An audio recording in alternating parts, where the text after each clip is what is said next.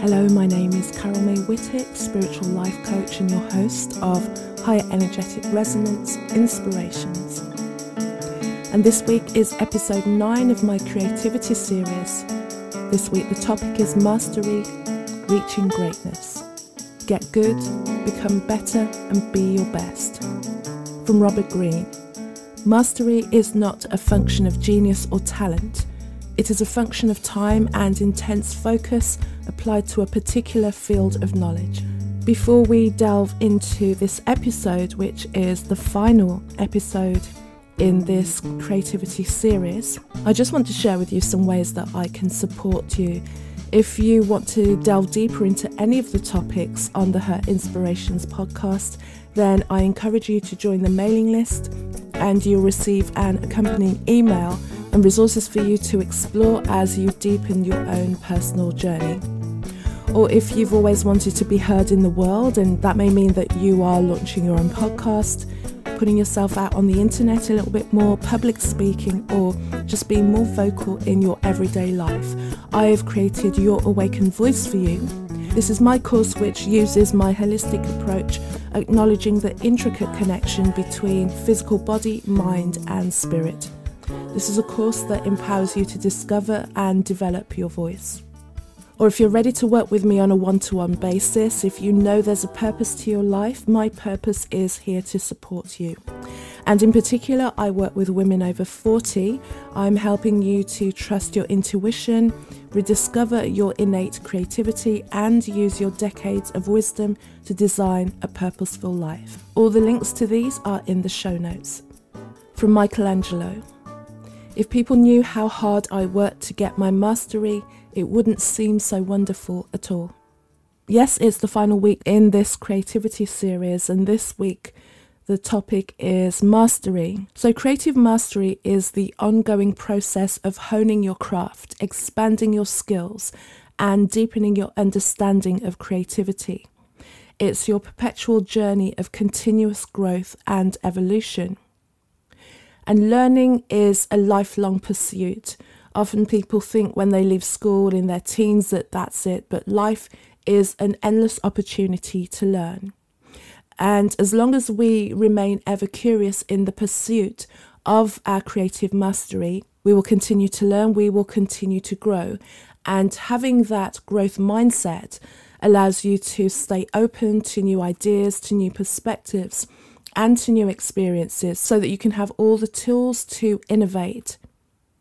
So how do you get there? How do you get to be on the path to your mastery? You be deliberate in your practice. You remain committed to your efforts to improve your skills, to expand past your present boundaries, and to decide that any challenges that you encounter will be learning opportunities for you. I encourage you also to be patient and also remain positive, because as you go forward, you will face those inevitable setbacks. There will be failures or perceived failures, or you may feel that you're experiencing some creative blocks. This is when I encourage you to have faith, have grace with yourself and persevere, because you're always growing and you will emerge stronger and more resilient. Remember that a seed is planted and we see nothing for a very long time, and then eventually we start to see the shoots come through, the fruits of our labour. And also delay gratification. So put the work in now. Say no to any short-term gains or short-term distractions, and knowing that in the end the long-term prize is yours. And oftentimes it will be sweeter than anything that you can imagine now. Remain open to new inspiration and how that can impact and affect your creativity, and see how it evolves over time. The path to your mastery is a constant refining of your creative voice. And as you explore new creative territories, you will probably be adopting to changing context and changing uses and spaces for your work. Also remain open to valued feedback, and I spoke about feedback in a previous episode. And welcome any mentorship that you encounter on your pursuit of creative mastery. Choose to learn only from the best people that you're able to have access to. Luckily, we live in an age where even if we don't have physical access to the best, they will have written books, created courses, or have coaching programs that we can learn from and improve and expand. Ask questions as well. We never know it all. And often people fear asking questions. There's this fear that they're asking a stupid question.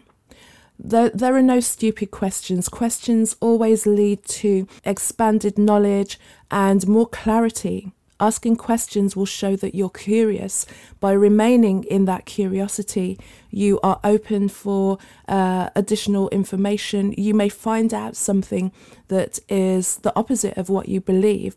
And you may not even agree with the answer to the question. It may be the opposite of what you expected. But keep in mind that there is power in somebody being vulnerable and open enough to ask a question. And in the answers, whether you agree or not, you'll get a feeling, you'll get a sense and an understanding about what that response is. And you are open to try what you're shown, and you're able to see if it works for you and brings you to the place that you want to be. And if it doesn't work for you, then you can respectfully decide that that's not part of what you need. But at least you know, instead of what many will do is ignorantly dismiss something without fully understanding what it could possibly do for you.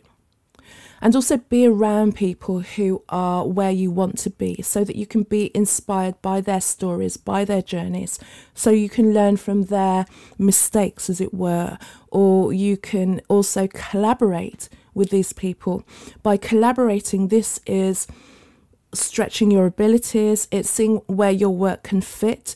It's also a real exercise in managing your ego. Because especially when we're doing anything creative, and as I said, creativity is encapsulating any kind of expression. When we're coming into a collaborative situation, we'll have quite a few ideas about what it is that we're able to bring and what is right. But sometimes in collaboration, it means that our ideas are not necessarily fitting for that point of view, and we need to take maybe a more backseat role in whatever that project may be, and then our skills may be useful in other areas. So that in itself shows how open and flexible you can be with your work, and understanding and accommodating of other people's input within the collaboration. And again, this is going to accelerate your own growth as a person and your own growth and development as a creative. Be also open to experiment.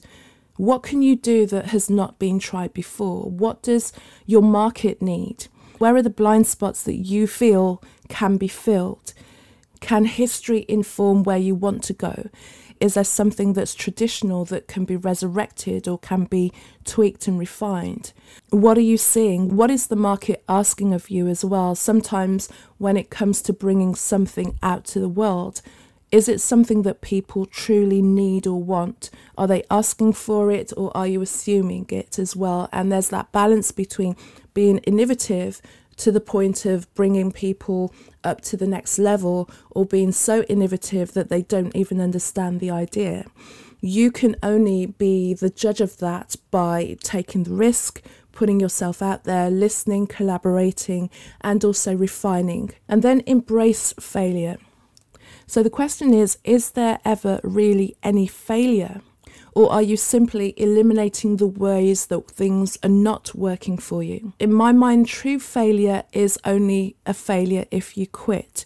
When you reach what you perceive to be a dead end, something's not working for you anymore, there's a question there, and it's asking yourself, is there a way that you can iterate and use what you've learned to then go into and expand and find the space where your creativity is more useful? And at this point, I want to share the story of a colossal failure in the first instance that turned out to be a roaring success.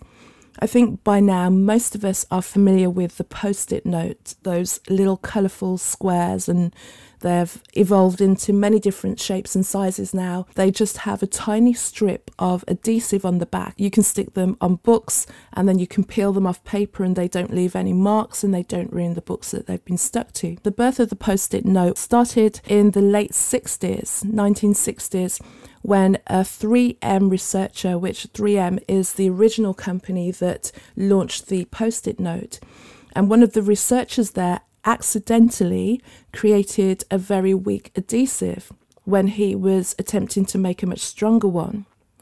But it wasn't until 1974, so a good 14 years later, when another scientist within the organisation, Arthur Fry, was looking at his hymn book and he wanted to have a bookmark that would attach to the page but then not leave any residue behind. Then 6 further years passed. They had several prototypes and then the Post-it note was introduced to the rest of the world.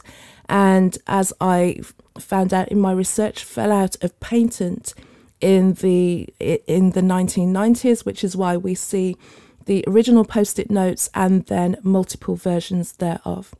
But that's where it started, and we can agree that that mistake turned out to be an amazing success. There may be a failure that you're experiencing that is maybe slightly ahead of your time, or that needs an additional collaborator with a specific issue that your mistake is perfect for.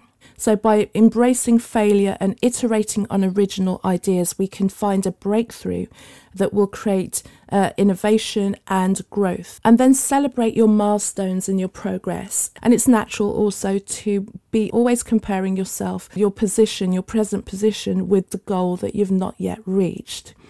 And while it's important to keep moving forward, also don't forget to measure how far you've come. When you're constantly taking steps forward, when you're constantly growing, you are making exponential shifts in your ability that you may be overlooking, and this is why you feel so despondent. Remind yourself often to just check out where you came from and see that you're no longer where you were. That means you're closer to where it is that you're going. So the creativity series is ended for now. There are never-ending aspects of creativity, and I know that I will revisit this series later in the year. And I encourage you to step into your creativity, to choose your medium or mediums that you can play with and learn, and know that you were born to create. Embrace the process of discovery, have fun on your journey, allow yourself to daydream, to night dream, to attempt the impossible, and leave your indelible and unique mark on the world. And as you endeavour deeper into your mastery, the awareness of yourself as a spiritual being becomes undeniable to you, and your trust and your reliance in that part of yourself will grow.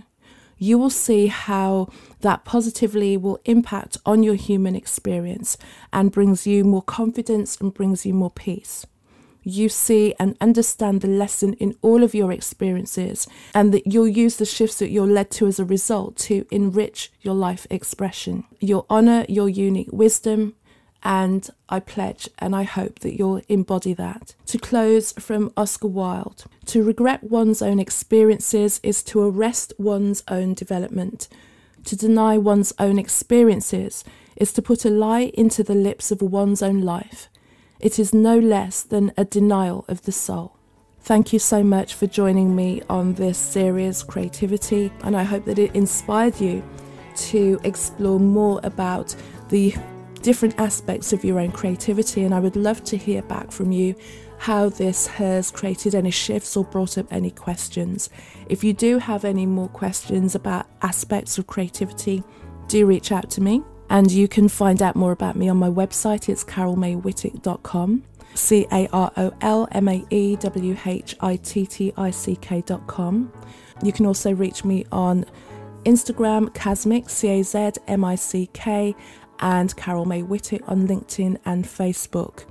Also, if you are enjoying this series or any of the episodes of Her Inspirations, I would also greatly appreciate that you leave a review on the platform that you're listening to.